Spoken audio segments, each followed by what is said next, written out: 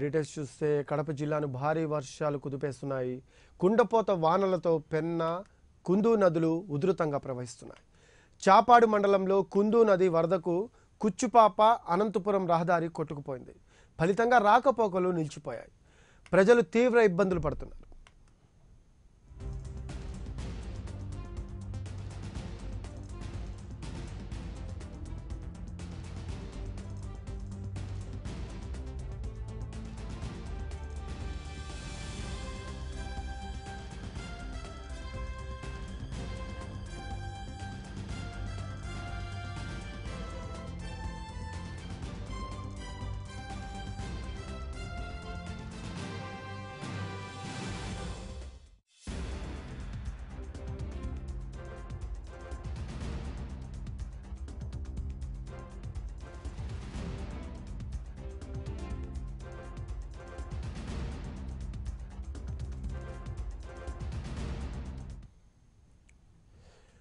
కుండపోత వర్షాలు కడప జిల్లాలో తీవ్ర విషాదాన్ని నింపాయి. 3 రోజుల క్రితం కామనూరు రాధానగర్ వద్ద వరద ఉధృతికి ఆటో కొట్టుకుపోయింది. ఆటోలో 6 వ్యక్తులు గల్లంతయ్యారు. వారి కోసం 3 రోజులుగా గాలింపు జరుపుతూ ఉండగా అందులో 3 మృతదేహాలు లభ్యమయ్యాయి. మరో 3 కోసం గాలింపు చర్యలు కొనసాగుతున్నాయి. కడప జిల్లాలో వర్షాలకు సంబంధించిన మరింత సమాచారాన్ని మా ప్రైమ్9 న్యూస్ కరెస్పాండెంట్ కిషోర్ అందిస్తారు. పెన్నా నదులు ఉగ్రరూపం దాల్చడంతో పలు గ్రామాలు కూడా జల దిగ్బంధంలో చిక్కున్నాయి. కుందు వరద ఉధృతి కారణంగా అటు జమ్మలమడుగు ప్రాంతంలో ఉన్నటువంటి నెమ్మల దిన్నె వంటి గ్రామాలు కూడా పూర్తిగా నీట మునిగినటువంటి పరిస్థితి. ఒక రకంగా జల దిగ్బంధంలో చిక్కున్నట్టు మనం గమనించవచ్చు. ప్రస్తుతం మనం కుందు నదీ పరివాహక ప్రాంతం ఉన్నాం. ఈ ప్రాంతం వద్దంతా కూడా గమనించవచ్చు. అటువైపు చూస్తే మాత్రం పూర్తిగా అటు నీరు కూడా భారీ స్థాయిలో ఇళ్లలోకి చేరే పరిస్థితి, గ్రామాన్ని చుట్టుముట్టినటువంటి పరిస్థితి కూడా మనం గమనించవచ్చు. అంతేకాకుండా అటు గ్రామస్తులంతా కూడా ఒక్కసారిగా నదీ పరివాహక ప్రాంతంలోనే నదీ ఉధృతి ఎప్పుడు తగ్గుతుందా అన్నటువంటి ఎదురు చూస్తున్నటువంటి పరిస్థితి కనిపిస్తుంది. అంతేకాకుండా ప్రధానంగా అటు దాదాపు కొన్ని గ్రామాలు కూడా నీట మునిగినటువంటి పరిస్థితి. ఈ నేపథ్యంలో మనతో పాటు కొందరు గ్రామస్తులు ఉన్నారు.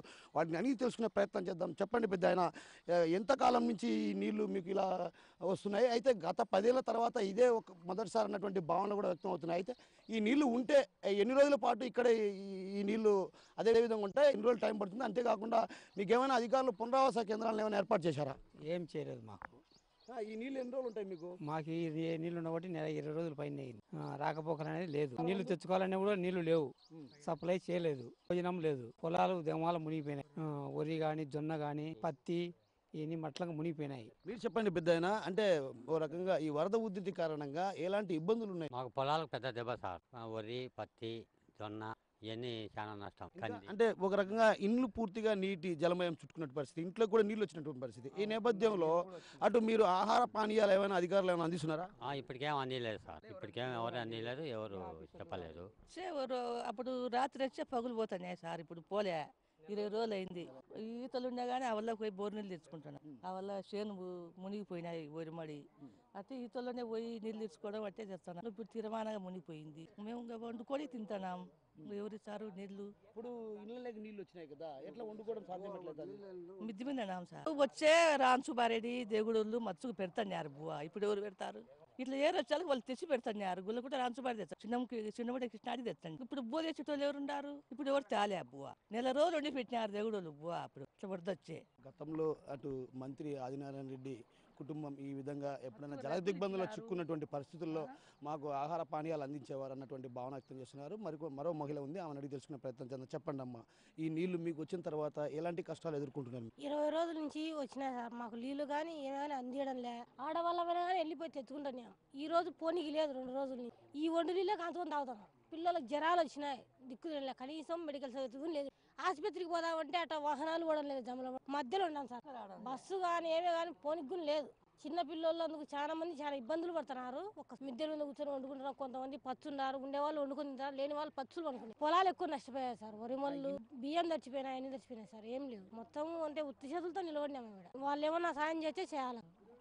ఒక్కసారిగా వరద నీరు వచ్చి చేరడంతో అటు జలదిగ్బంధంలో చిక్కుకోవాల్సిన పరిస్థితి. ఈ నేపథ్యంలో నిత్యావసర వస్తువులన్నింటినీ కూడా వదిలేసుకోవాల్సినటువంటి పరిస్థితి ఉన్న నేపథ్యం అయితే మరోవైపు అటు అధికారులు కూడా పునరావాస కేంద్రాలను ఏర్పాటు చేయలేని పరిస్థితి. ఈ నేపథ్యంలో గతంలో అధికారంలో ఉన్నటువంటి టీడీపీ ప్రభుత్వం కాస్త కూస్త సాయం చేసేది. అయితే ఇలా ఎప్పుడైనా వరదల ఉధృతి కారణంగా గ్రామాల జలదిగ్బంధంలో చిక్కున్నటువంటి పరిస్థితి ఉన్న నేపథ్యంలో ఆహార పానీయాలు అందించేవారు ప్రస్తుతం తమకు ఎవరు దిక్కు అన్నటువంటి భావనలు వ్యక్తం అవుతున్నాయి. అంతేకాకుండా ప్రధానంగా గ్రామాలను చుట్టుముట్టిన నీరు కారణంగా అటు పిల్లలకు కూడా జబ్బులు చేసే పరిస్థితులు, జ్వరాలు వచ్చాయి. జ్వరాల బారిన పడినటువంటి వారిని కూడా కాపాడుకోలేని హీనస్థితిలో ఉన్నాం.